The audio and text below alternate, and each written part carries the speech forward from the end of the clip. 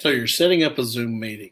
So once you've got your Zoom meeting up, before your students go in, you probably want to take care of a couple little things. One is the screen sharing feature, just because, number one, it can have some issues. So what you want to do is do an advanced sharing options and make sure only host can share, unless you really do want your kids to jump in and take over and share their monitors and stuff, because that could lead to some really touchy and questionable things, okay?